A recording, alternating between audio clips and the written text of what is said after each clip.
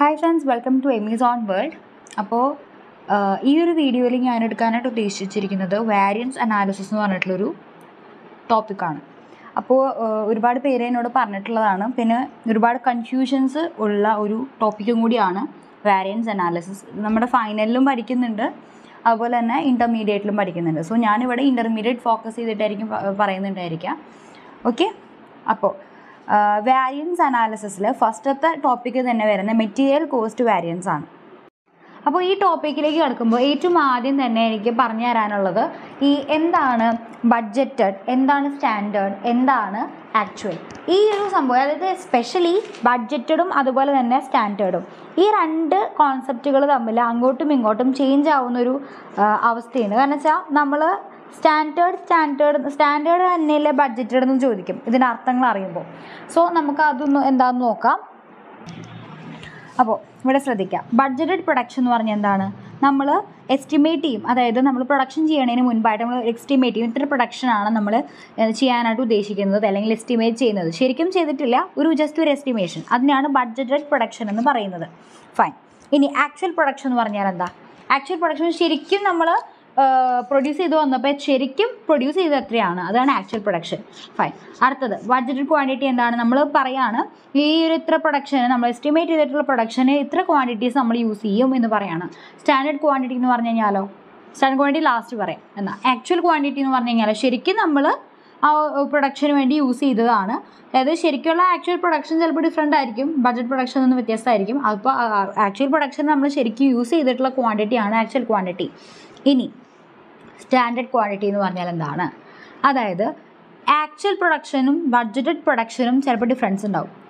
അതുപോലെ തന്നെ നമ്മൾ ആ ബഡ്ജറ്റഡ് പ്രൊഡക്ഷന് നമ്മൾ പറഞ്ഞു തരുന്നു ഇത്ര മെറ്റീരിയൽസ് ആണ്, ഇത്ര റോ മെറ്റീരിയൽസ് ആണ് യൂസ് ചെയ്യുക, ക്വാണ്ടിറ്റിയാണ് യൂസ് ചെയ്യാമെന്ന് പറഞ്ഞിട്ടുണ്ടാവും. പക്ഷേ ആക്ച്വൽ പ്രൊഡക്ഷനും ഓൾറെഡി ഡിഫറെൻ്റ് ആണ്. അപ്പോൾ അതിൻ്റെ ക്വാണ്ടിറ്റി നമ്മൾ യൂസ് ചെയ്ത് ഡിഫറെൻ്റ് ഉണ്ടാവും.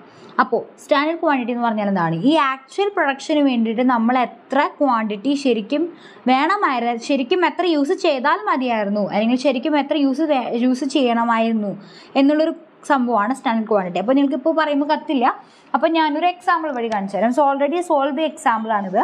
ശ്രദ്ധിക്കുക. ബഡ്ജറ്റഡ് പ്രൊഡക്ഷൻ എന്ന് പറയുന്നത് ജസ്റ്റ് 1000 ബോട്ടിലാണെന്ന് വിചാരിക്കുക. ആക്ച്വൽ പ്രൊഡക്ഷൻ എന്ന് പറയുന്നത് 1200 ബോട്ടിലാണെന്ന് പറയാം. 1200 ബോട്ടിലാണെന്നാണ് പറയുന്നത്. ബഡ്ജറ്റഡ് ക്വാണ്ടിറ്റി എന്ന് പറയുന്നത് 500 kg ആണെന്ന് വിചാരിക്കുക. ആക്ച്വൽ ക്വാണ്ടിറ്റി 550 kg ആണെന്ന് വിചാരിക്കുക. സ്റ്റാൻഡേർഡ് ക്വാണ്ടിറ്റി കണ്ടുപിടിക്കാനാണ് പറഞ്ഞിട്ടുള്ളത്. അപ്പോൾ ഇവർ ആദ്യം പറഞ്ഞു വെച്ചു 1000 ബോട്ടിൽസ് ആണ് നമുക്ക് പ്രൊഡ്യൂസ് ചെയ്യേണ്ടത്, നമ്മൾ അതിനായിട്ട് ചിലപ്പോൾ 500 കിലോഗ്രാം നമ്മൾ യൂസ് ചെയ്യും എന്നുള്ളൊരു എസ്റ്റിമേഷൻ പറഞ്ഞു വെച്ചു. പക്ഷേ ശരിക്കും പ്രൊഡ്യൂസ് ചെയ്തത് 1200 ബോട്ടിലായിരുന്നു.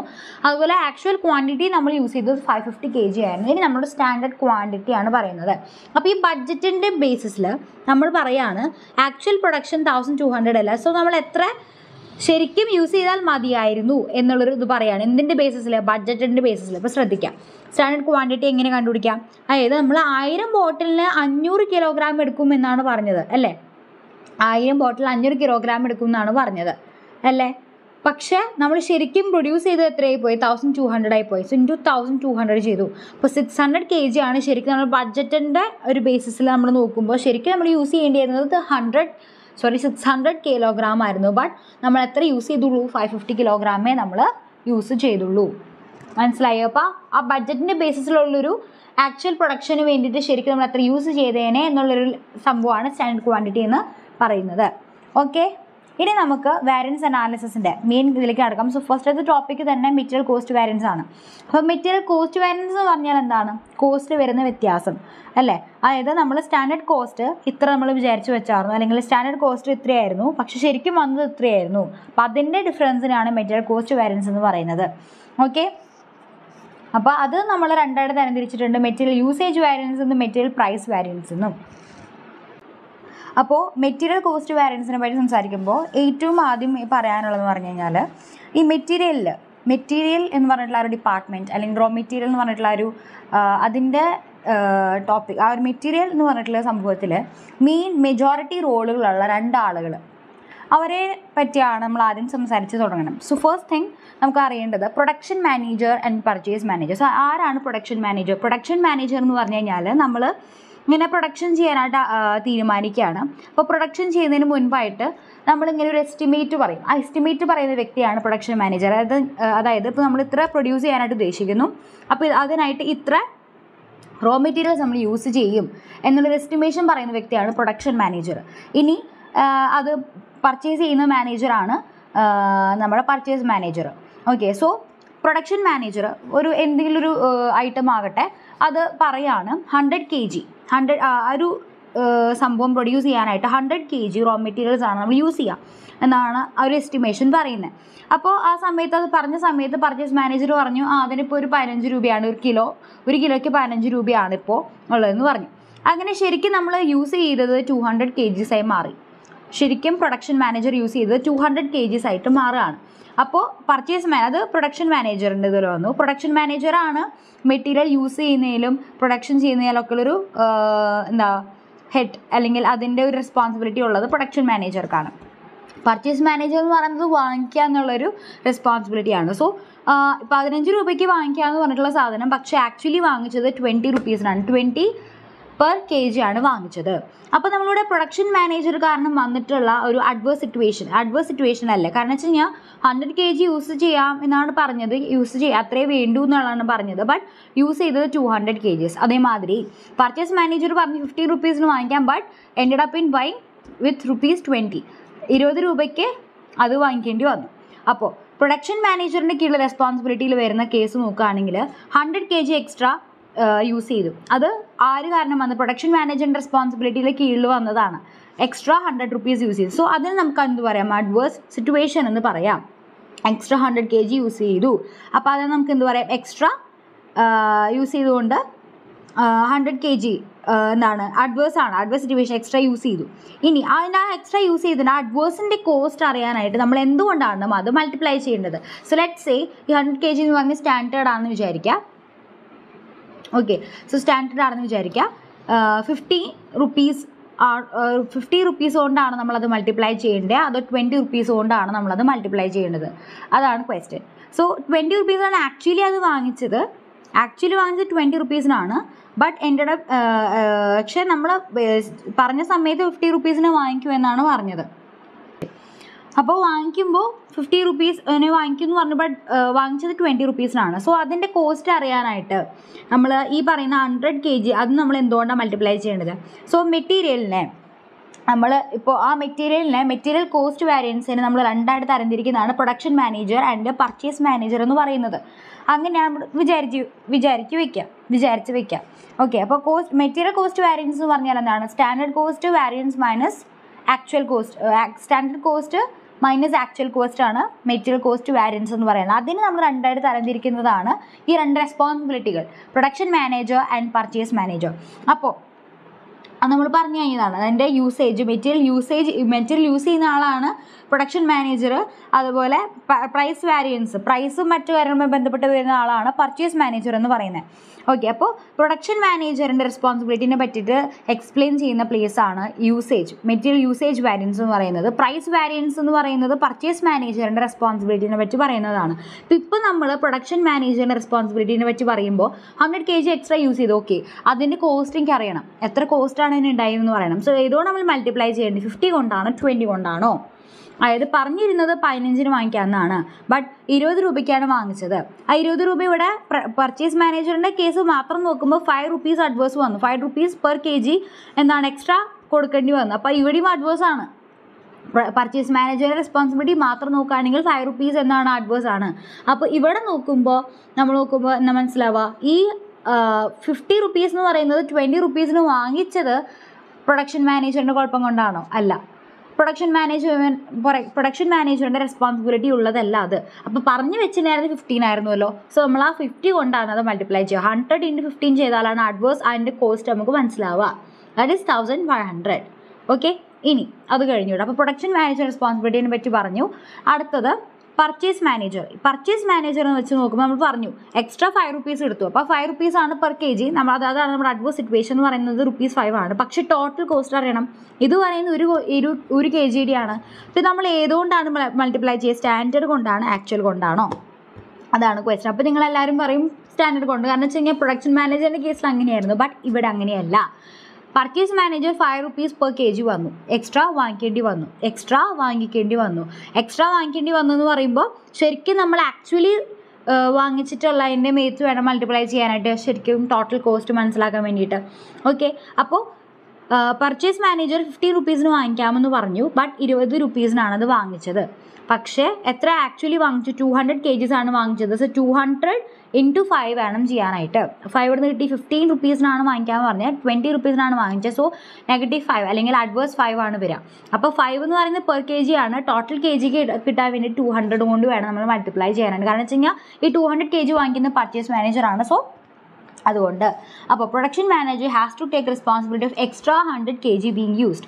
When we talk about material used in A production, the production manager has to come to ആ മാൻ. അതായത് മെറ്റീരിയൽ യൂസേജ് വാരിയൻസ് എന്ന് പറഞ്ഞു കഴിഞ്ഞാൽ എത്ര മെറ്റീരിയലാണ് യൂസ് ചെയ്തത് എന്നുള്ളൊരു, അതാണ് മെറ്റീരിയൽ യൂസേജ് വാരിയൻസ്. ആ പേര് വായിക്കുമ്പോൾ യൂസേജ് എന്താണ് യൂസ് ചെയ്യുന്നത്? മെറ്റീരിയൽ ആണ് യൂസ് ചെയ്യുന്നത്. ആരാണ് യൂസ് ചെയ്യുന്നത്? Production manager. So production manager റെസ്പോൺസിബിലിറ്റിയിൽ വരുന്ന കാര്യങ്ങളാണ് യൂസേജ് വാരിയൻസിൽ നമ്മളെന്ന് പറയാം. ഓക്കെ, അടുത്തത് പർച്ചേസ് മാനേജർ എന്ന് പറഞ്ഞു കഴിഞ്ഞാൽ purchase manager told that it could be bought with ₹15 per kg but actually bought it for ₹20 per kg. 15 രൂപയ്ക്ക് വാങ്ങിക്കാമെന്ന് പറഞ്ഞു, ബട്ട് 20 rupeesനാണ് വാങ്ങിച്ചത്. 5 rupees ലോസ് ആണ്. സോ 5 rupee എന്ന് പറയുന്നത് 1 kgക്കാണ്. ടോട്ടൽ ലോസ് നമുക്ക് അറിയാനായിട്ട് ശരിക്കും വാങ്ങിച്ചത് എത്രയാണ്? 200 kg അല്ലേ? So we have to multiply it with actual quantity. Okay, അതുകൊണ്ടാണ് നമ്മൾ ആക്ച്വൽ ക്വാണ്ടിറ്റി കൊണ്ട് മൾട്ടിപ്ലൈ ചെയ്യുന്നത്. അപ്പോൾ ഈ ഒരു സെക്ഷൻ ഓക്കെയാണെന്ന് വിചാരിക്കുകയാണ്. ഇനി നമ്മൾ ഈ ഒരു എക്സാമ്പിൾ പറയുന്നത് വഴി 2 പോയിന്റുകൾ നമ്മൾ നോട്ട് ചെയ്യാനായിട്ടുണ്ട്. ഇപ്പോൾ നമ്മൾ പ്രൊഡക്ഷൻ മാനേജറിൻ്റെ കേസ് പറഞ്ഞപ്പോൾ നമ്മൾ എന്ത് ചെയ്തു? kgകൾ, അതായത് റോ മെറ്റീരിയലിനെ ആദ്യം നമ്മൾ എന്ത് ചെയ്തു? സബ്ട്രാക്ട് ചെയ്തു. 100 - 200 ചെയ്തു. അതപ്പോൾ നമ്മൾ ഫോർമുലയിലേക്ക് എഴുതുമ്പോൾ എന്താണ്? Standard quantity minus actual quantity. Okay, ഇത് നമ്മൾ ബ്രാക്കറ്റിനുള്ളിലാണ്. ഇൻറ്റു നമ്മൾ പറഞ്ഞു എന്തുകൊണ്ടാണ് മൾട്ടിപ്ലൈ ചെയ്യുക? സ്റ്റാൻഡേർഡ് റേറ്റ് കൊണ്ടാണ് മൾട്ടിപ്ലൈ ചെയ്യുക. ഇനി ഞാൻ പറയാൻ പോകുന്ന 2 കാര്യങ്ങൾ കോൺസ്റ്റൻ്റ് ആണ്. ഓക്കെ, അപ്പോൾ കാണിച്ചു തരാം. അത് ഏത് ഫോർമുല എടുത്ത് നോക്കിയാലും നമുക്ക് കാണാനായിട്ട് പറ്റും. whenever there is a quantity or hours variance, always multiply with standard rate.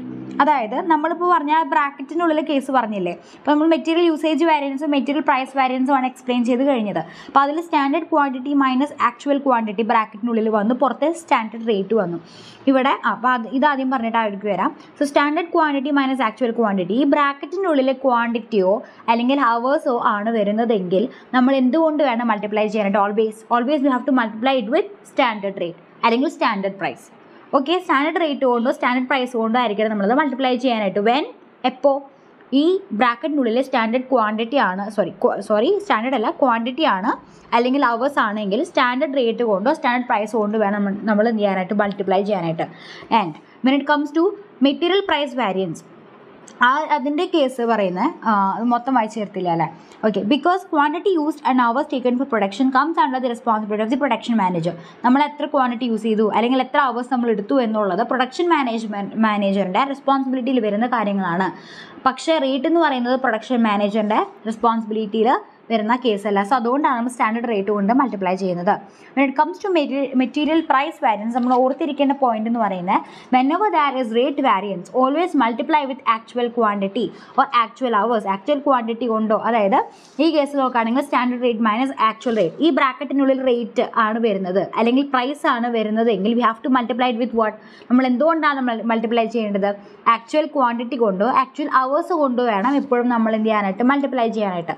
Because purchase manager should take responsibility for the quantity being actually purchase. എത്ര ക്വാണ്ടിറ്റിയാണ് ശരിക്കും വാങ്ങിക്കുന്നത് അതിൻ്റെ റെസ്പോൺസിബിലിറ്റി ആരെടുക്കേണ്ടത്? Purchase manager, right? അപ്പോൾ അത് നിങ്ങൾക്ക് ക്ലിയർ ആണെന്ന് വിചാരിക്കുകയാണ്. ഇനി നെക്സ്റ്റ് നമ്മൾ എക്സ്പ്ലെയിൻ ചെയ്യാനായിട്ട് പോകുന്നത് ബാക്കി 2 കാര്യങ്ങളാണ്. അപ്പോൾ നമ്മൾ standard cost, material cost variance standard cost minus actual cost ആണെന്ന് അറിയാം, നമുക്ക് മനസ്സിലായി. അതിനുശേഷം നമ്മൾ 2 തരംതിരിക്കുകയാണ്. മെറ്റീരിയൽ യൂസേജ് വാരിയൻസ് എന്നും മെറ്റീരിയൽ പ്രൈസ് വാരിയൻസ് എന്നും.